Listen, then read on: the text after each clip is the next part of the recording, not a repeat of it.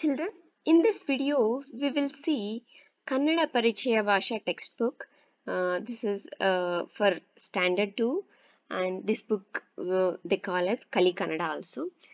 So, we already learned lesson 1, Ragasada A.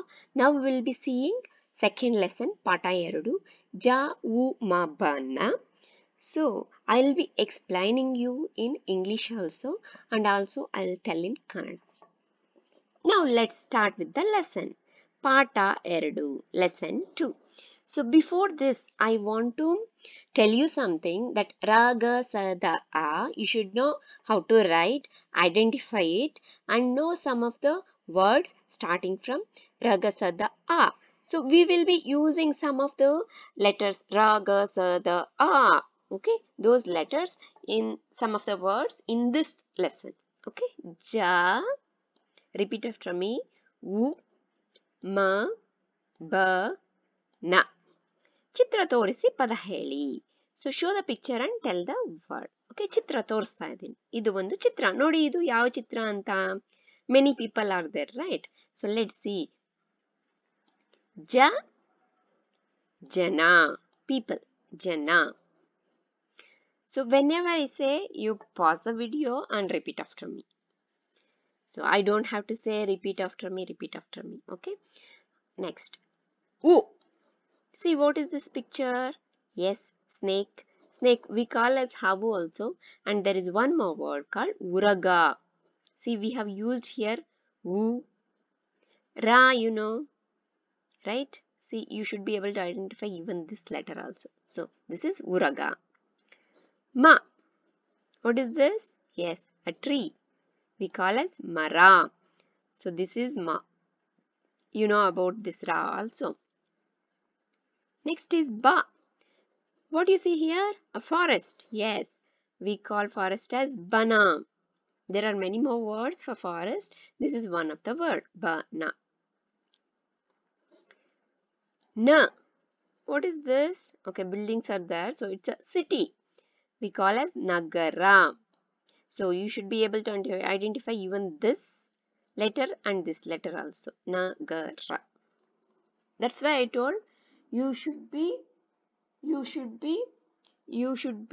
knowing the previous words also. So previous, that ragasada a, whatever we use, you should know about that also. ಅಕ್ಷರಗಳನ್ನು ಸರಿಯಾಗಿ ಉಚ್ಚರಿಸಲು ತಿಳಿಸಿ. ಜ, ಉ, ಮ, ಬ, ನ.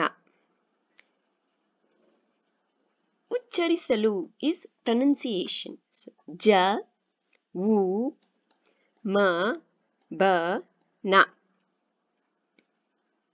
You should keep repeating for more time, like some 5-6 times.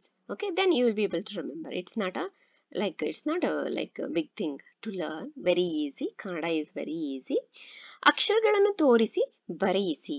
So you should see these letters and you should repeat over here, right? See here, ja, u, ma, ba, na is there.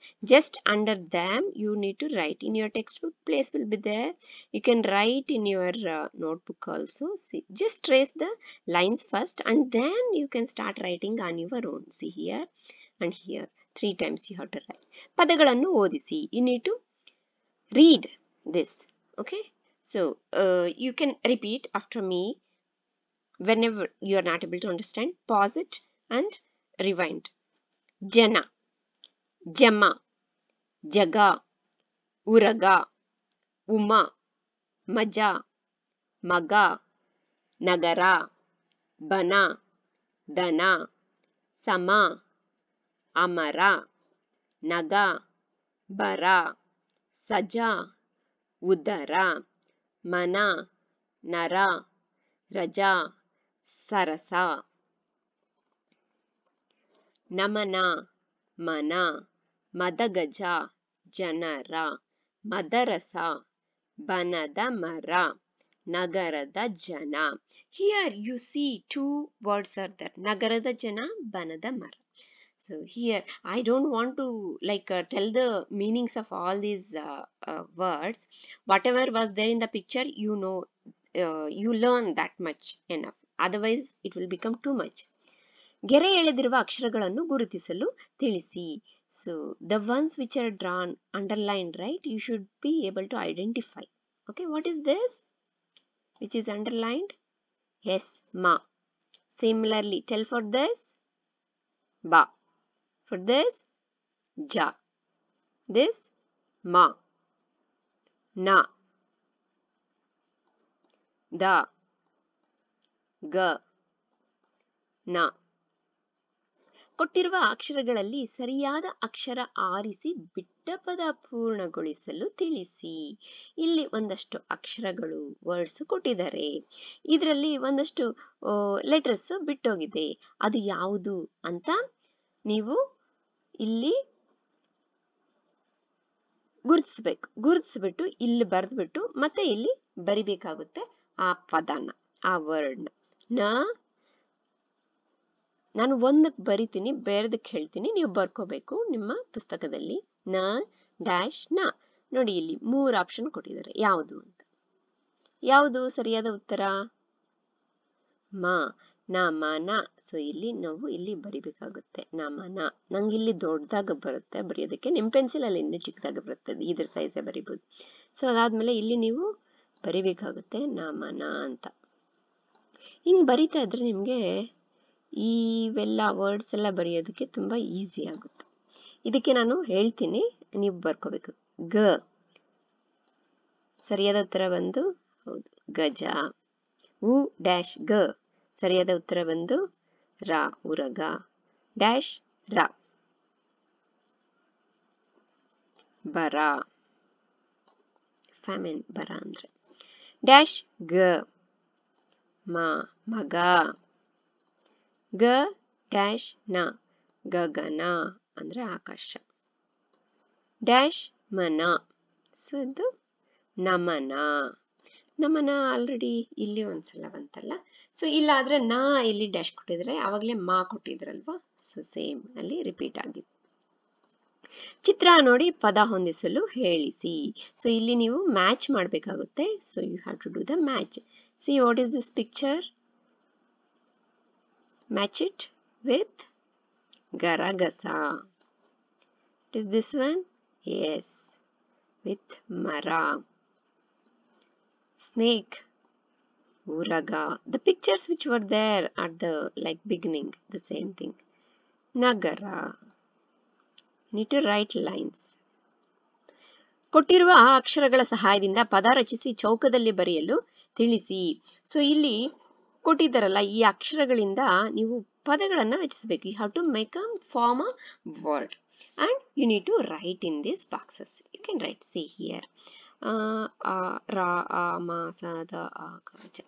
So Amara, you can write amara. Already some of the letters were there, words were there in the reading one. You can choose from there also, or you can make your own. Amara, like this. These are all your homework. Okay, you have to do this. If you have any doubt, you can write in the comment section. I'll be happy to help.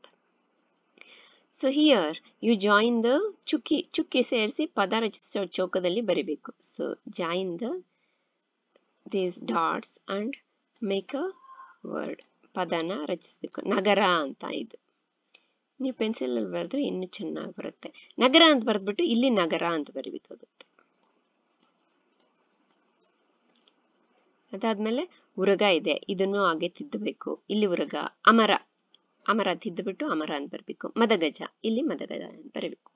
ಚಿತ್ರ ತೋರಿಸಿ ಪದ ಬರೆಯಿಸಿ. ಇದು ಯಾವ ಚಿತ್ರ? ಏನ್ ಹೇಳಿ ಇದು? ಹೌದು, correct, ಜನ. ಇದು ಎಸ್, ಬನ. ಇದು ಉರಗ. ಇದು ಹೌದು ನಗರ. ನಾನು ಸ್ವಲ್ಪ ಬೇಗ ಹೇಳ್ತಾ ಇದ್ದೀನಿ. You take your own time. ಕಲಿತ ಅಕ್ಷರ ಪದಗಳನ್ನು ಓದಿಸಿ ಬರೆಯಿಸಿ. ಸೊ ನೀವು ಇದನ್ನ ಓದ್ಬಿಟ್ಟು ಬರಿಬೇಕಾಗುತ್ತೆ. ಇಲ್ಲಿ ಲೈನ್ ಇದೆ ಅಲ್ಲ, ಲೈನಲ್ಲಿ ರ ಅಂತ ಇಲ್ಲಿ ರಾ ಬರಬೇಕು. ರಗಸದ ಆ ಜವು ಮಬ್ಬನ. ಸೊ ನಾವು ಪ್ರೀವಿಯಸ್ ಲೆಸನ್ ಅಲ್ಲಿ ರಗಸದ ಅದು ಓದಿ ತಿಳ್ಕೊಂಡು ಕಲ್ತ್ಕೊಂಡಿದ್ವಿ, ಅದನ್ನು ಇಲ್ಲಿ ಬರಬೇಕು. ರಿವಿಷನ್. ಮತ್ತೆ ಈ ವರ್ಡ್ಸ್, ಈ ಪದಗಳನ್ನ ಓದ್ಬಿಟ್ಟು ಇಲ್ಲಿ ಬರಿಬೇಕಾಗುತ್ತೆ. ಮಗ, ರಜಾ ಇಲ್ಲಿ ಬರಿಬೇಕು. ನೀವು ಇದನ್ನ ರಿಪೀಟ್ ಮಾಡಬೇಕು. ರಿಪೀಟ್ ಮಾಡುವಾಗ ಹೇಳ್ಬೇಕು ಮಕ್ಕಳೇ ಹೆಂಗೆ ಅಂತ. ಒಂದಕ್ಕೆ ತೋರಿಸ್ತೀನಿ, ಇದನ್ನ ಬರಿಬೇಕು. ಮಾ ಗ, ಮಗ, ಆ ರೀತಿ ಹೇಳ್ಕೊಂಡು ಬರಿಬೇಕು. ಸೊ ಇಲ್ಲವರೆಗೂ ಆಯ್ತು, ಈ ಲೆಸನ್ ಫಿನಿಶ್ ಆಯ್ತು. ನೆಕ್ಸ್ಟ್ ವಿಡಿಯೋನಲ್ಲಿ ನೆಕ್ಸ್ಟ್ ಯಾವುದಿದೆ ಅದನ್ನ ನೋಡೋಣ. ನಿಮ್ಗೆ ಏನಾದ್ರೂ ಡೌಟ್ ಇದ್ರೆ ಕಮೆಂಟ್ ಸೆಕ್ಷನ್ ಅಲ್ಲಿ ಬರಿಬಹುದು.